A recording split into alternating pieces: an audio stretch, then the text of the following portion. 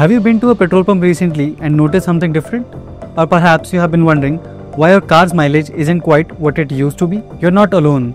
Today we are diving deep into India's E20 petrol policy, a massive shift in our fuels landscape that's impacting millions of drivers, their vehicles and their pockets. We are going to break down the full story from how this policy started, its goals and what the government claims are its benefits, to the real world impact on your car, on your wallet and how India's approach stacks up against other countries. We'll also look at some criticisms and ask, could we have done this better? So buckle up. By the end of this video, you'll have a thorough understanding of India's E20 story. Let's get started.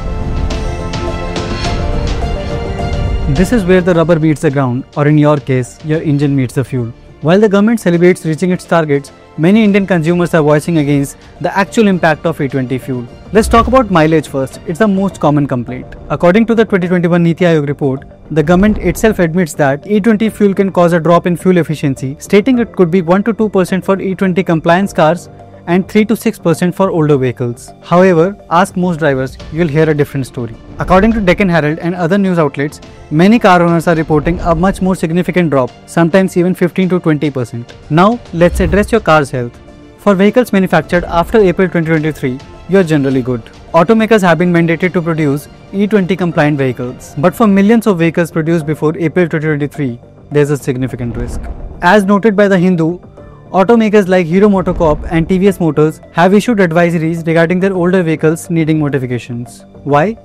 Ethanol can corrode rubber seals, gaskets, and plastic parts not designed for it. The Automotive Research Association of India stated in their reports that there is no such adverse impact, but they haven't made their detailed report public, leading to questions about transparency. The biggest issue here is the lack of choice. As reported by the News Minute, the consumers here don't have a choice to go for an ethanol-free option. This puts the burden squarely on owners of older vehicles who risk long-term damage and higher maintenance cost. Even the Supreme Court, which dismissed a PIL challenging the policy, did not mandate an ethanol-free option. Finally, let's talk about your pocket.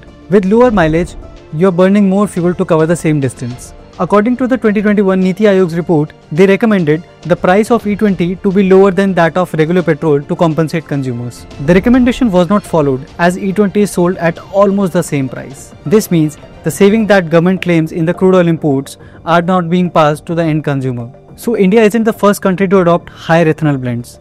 So let's look at how they approached it and what could have India potentially learned.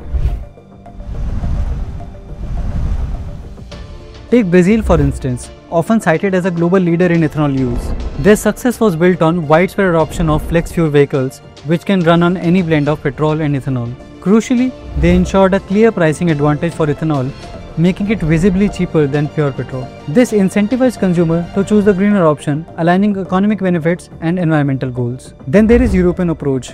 Countries like France and Germany introduced E10 but maintained the option of E5, giving consumers a choice, especially for owners of older vehicles who might have concerns. They prioritize consumer choice and clear labeling. So where did India's execution fall short?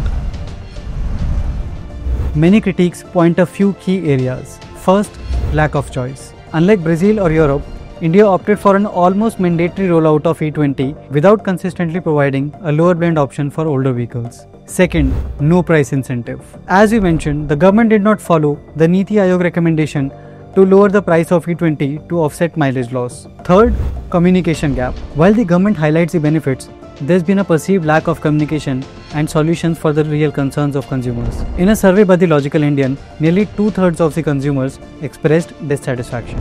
Union Minister Nitin Gadkari has also been quoted in the Times of India dismissing the claims of Indian damage as propaganda.